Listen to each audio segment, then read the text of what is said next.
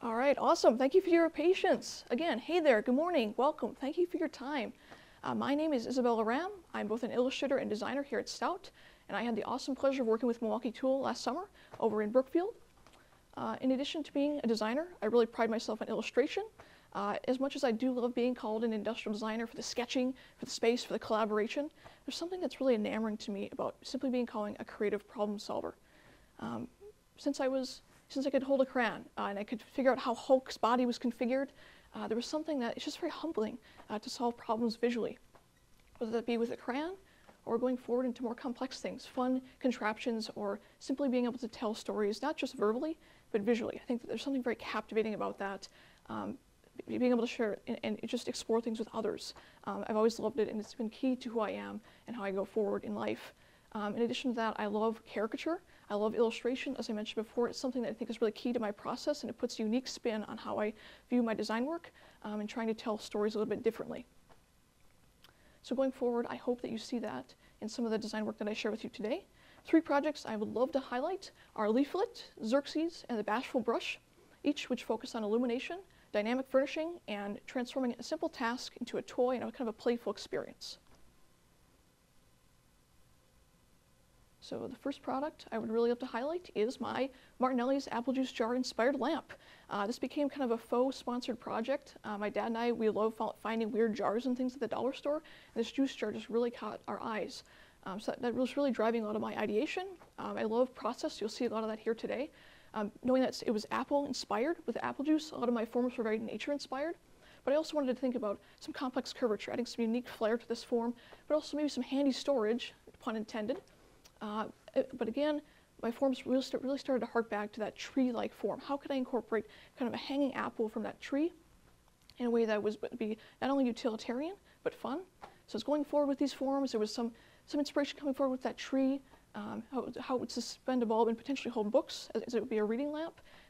Especially, holding this jar. I really love the idea of being able to have a reclamation process with this company, work together, have a partnership to celebrate this jar where it could be sent back to the company and people could have their jar cut and fit to be in the bulb shade. But initially, this model coming from the sketches just wasn't doing it. I mean, it had a really utilitarian feel. It presented the bulb in a unique way, suspending that, but it was really distracting for the right to repair aspects of it. It was inaccessible for users, and so going forward, I just decided to completely scrap that. The next day, I jumped into Illustrator as well as SolidWorks. I was really excited. I created my own tree silhouette and started branching that out. Immediately after that, it was just a really quick process. It was very exciting. I dove into laser cutting. I used some simple plywood forms. I also stitched together a spine, so it was almost like a book coming together, having some of that aesthetic coming through with the books that would hold the cord in the back. There would also be some small shelves on the inside to help support and span and hold that bulb into place, as well as the feet on the bottom to hold the books and display those. Additionally, kind of starting to build more of that story aspect, I had some really fun, simple packaging that kind of harked back to those slip cases for books, celebrating that. But even more exciting was this right to repair bookmark, where I really wanted to encourage people to turn over a new leaf, if you want to say it that, going with Leaflet, and encouraging people to be inspired by sustainable repair, keep that in their mind, but also you got to turn over a new leaf you got to continue reading, right? You got to have a purpose for those books to be there and celebrate that. So this is a bookmark that can be stored with the book or held on the lamp. As you see here, it's a really fun project to see this come to life. You can hold 5 books in that space. And then here is it in all its glory, lit up, which was even more fun to see that kind of that amber glow. That warmth is really important to reading and kind of calming down before bed. And there it is in kind of a glory shot again. My next project, I'm very excited to share. This was super fun, that sprint that was mentioned before with Room and Board, talking about a dynamic furnishing, working primarily with 3D printing. They were super excited about that, and that excitement was definitely contagious. I was really inspired after going to their showroom, looking at the cubic and cell side tables. Something about the interplay between positive and negative space was really powerful. And so I thought that'd be really key to bringing into, there was so much potential to look at that in the 3D printing world. Initially, many of my sketches were heavily manufacturer based, looking at how the path could follow, making sure that there could be accessible modularity, but none were more as dynamic as that bottom sketch there with this kind of cube. Looking at how planes shifted, it became even more to life and realized through simple paper and cardboard models, looking at potential for storage on top as a table, but also maybe below in that storage area, whether it be an art piece or not, but there still was something missing. Room and Board, they have a really unique way to kind of give an innate sense of warmth to their products.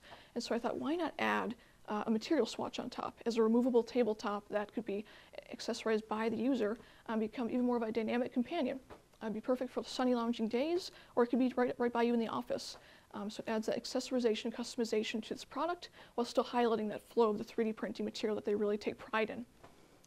Additionally, it'd be at a height where you could remove that top. If it was outside, you got to pull up an extra seat by the bonfire. You could use this table as a little stool.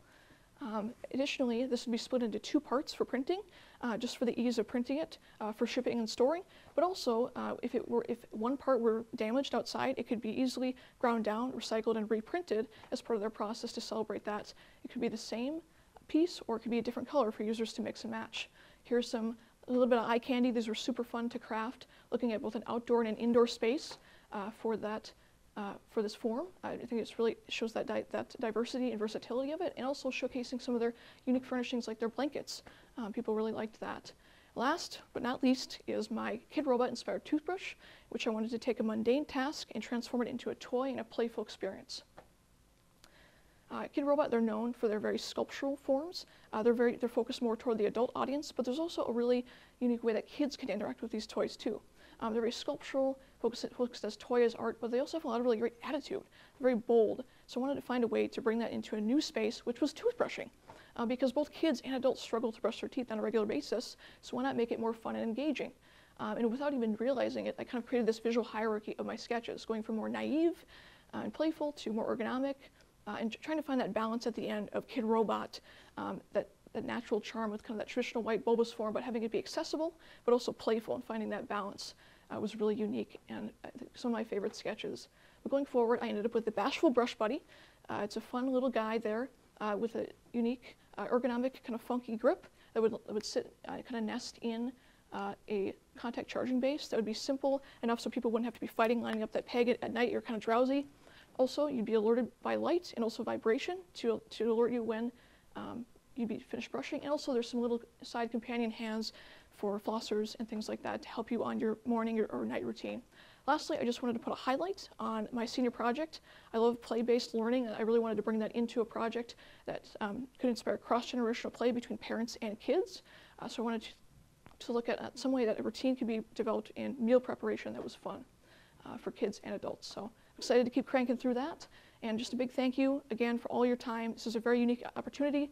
And I really want to thank, of course, IDSA, all the companies I've had the fortune to work with, Stout, D-Rock, Jen, and Andy. It's been a pleasure. It's your relentless efforts both in and out of the shop. You're crazy. So my heart goes out to you. The guest designers today, I really appreciate it. My design peers, it's been also an immense pleasure, all the camaraderie and challenges that have come up. I also just wanted to give a big thanks to Amy Fichter. She's been a really big support in my time at Stout. In the life drawing department, I've taught with her, so that's been a really cool way to integrate that into my design work and how I see. So thank you so much for your time. It's been a pleasure.